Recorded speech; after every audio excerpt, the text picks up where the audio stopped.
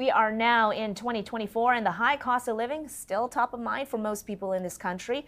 Mortgages, inflation, and immigration are among the top concerns for Canadians in the new year. That's according to new polling from Nanos Research. Joining us now for more on this is the man himself, Nik Nanos, the founder and chief data scientist at Nanos Research. Happy New Year, Nik. Good to see you. Happy New Year to you too, Lois. Yeah, we are, talking about being happy, but, we're looking more at the concerns. What's not making Canadians happy for 2024? What are some of the big concerns that Canadians have? Well, it's kind of like wallet, pocketbook issues, at the very top of the list. When we asked Canadians on behalf of CTV News what they wanted elected officials to focus on, at the very top of the list was cost of living. It's like groceries, gas, all that kind of stuff. Healthcare was also near the top, as was housing. So, think of it this way, for average Canadians, they're thinking about, how much is it going to cost to put gas in the car or pay for electricity, pay for the groceries or pay for, the rent or your mortgage. And I think for a lot of Canadians, it's just looking at, what they're going to do, what the budget's going to look like in 2024, and want to see action from our elected officials. Yeah, and when it comes to that, it was interesting to note that, housing, the cost of living, that these are trumping healthcare and the environment now for Canadians. Talk to us about that shift.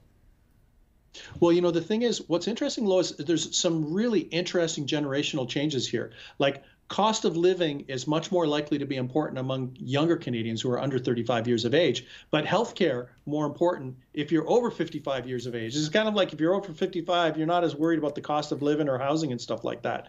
So there's some really interesting dynamics in the numbers from a generational point of view. Yeah, I guess it comes down to what you immediately need. You need a place to live, or you need to get that doctor's checkup, that examination, that test done as well, or whatever procedure it is from a healthcare standpoint. When it comes to, though, going back to mortgages and talking about that gap, talking about younger Canadians, why their concern is for housing costs as opposed to those who are older than them. Talk to us a little bit more about what you found out. Yeah, in the CTV News survey that we did, we asked Canadians about the mortgage renewal concern, whether they're concerned or not concerned about renewing their mortgage.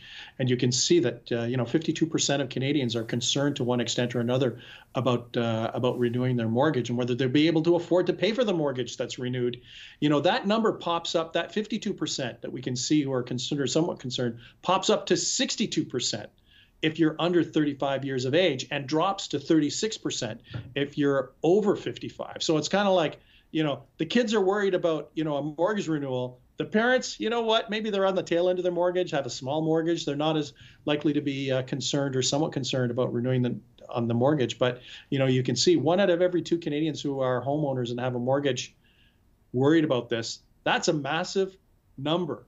And, think of the effect on the economy. If Canadians who are worried about a mortgage renewal delay purchasing something that they can afford or cut back on spending, that could have a materially negative knock-on effect on consumer spending in 2024, and that wouldn't be good for the economy. Right, and speaking of spending, one of the concerns, one of the factors that really is at play is inflation as well. And how is that factoring into what Canadians are concerned about? Inflation is coming up actually on our unprompted national issue of concern, and still near the very top. So it's kind of like, I don't know, Lois, I don't know where the good news is. I'm sorry if I was supposed to share some good news. I know you said Happy New Year at the big top of the segment. What gives, Nik? It's like everything's more expensive, and people don't see kind of stability, and they're worried about everything increasing in costs. Right across the board. It probably speaks to why the Liberals carved out that. You remember they had the carbon tax carve out for Atlantic Canada? It probably explains why they did that, because, people are, have to heat their homes in Atlantic Canada. And we're thinking, boy, this carbon tax isn't a great time to do this at the wintertime. Okay, I do want to switch gears to another issue. An increasing proportion of Canadians want the country to accept fewer immigrants in 2024 compared to 2023. Talk to us a little bit about that change. Well, the thing is that the Liberal government has been bringing in more immigrants into the country because, they've they've talked about the need for immigration, but check out the numbers. You can see 6 out of every 10 Canadians say that we should be accepting fewer immigrants than at the current levels. Put that into context. That is up 21 points since like 2020, the baseline year. 5% think we should be accepting more. That's 1 out of every 20. That's not a very big number.